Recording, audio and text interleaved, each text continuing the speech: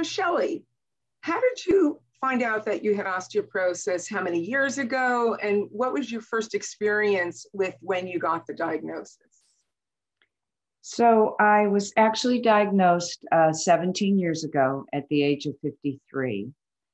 And what I was experiencing was, for the first time, low back pain, which I know a lot of people experience, but mine, it was coming and going. It was new to me, and it didn't seem to be resolving.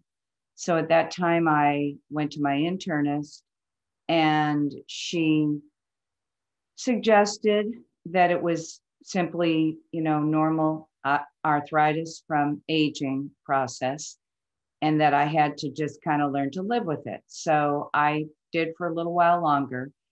And fortunately, I'm married to a physician who said, this can be a sign of early cancer. And so you really need to insist on getting an x-ray, at least of your back. So I did. And the x-ray showed that, showed up mild osteopenia. And I didn't know at the time, but I know now that that means there's been significant bone loss for it to have shown up on a regular x-ray. That's what I was told after the fact. So had I not gotten that initial x-ray, which, by the way, my back ended up resolving, so the pain was not related to my osteoporosis, I probably would not have gotten a complete DEXA bone density scan until I was 65, and I was 53 at the time. So that would have been a lot of years that I would have probably incurred more bone loss.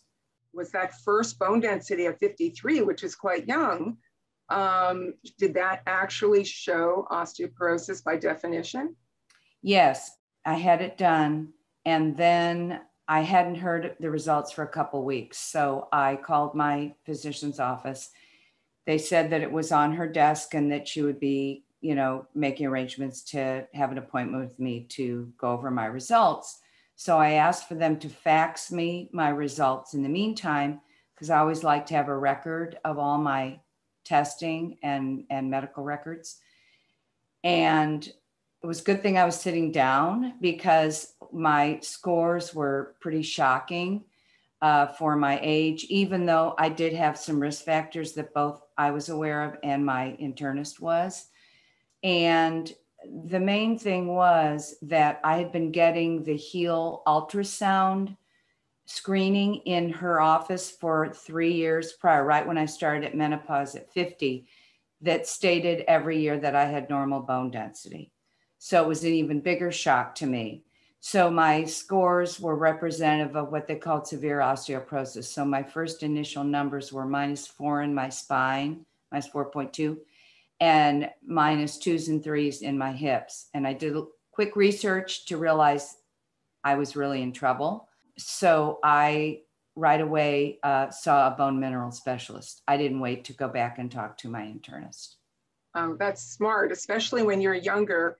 I always say to people that if it's not, an older woman with standard, what we think of as age-related bone loss, then you need something called a metabolic workup to understand, why is it that at this young age, even though, how old were you when you went through menopause? Were you 50. 50? So it was just the early years of menopause, but even then, one should not be that low at 53 years of age. Correct. So I had a whole slew of tests, right, to say the least. And they discovered an additional secondary factor that had not yet been, realized. Now, that's wonderful, because now you found out one of the added risk factors beyond your underlying risk factors for bone health.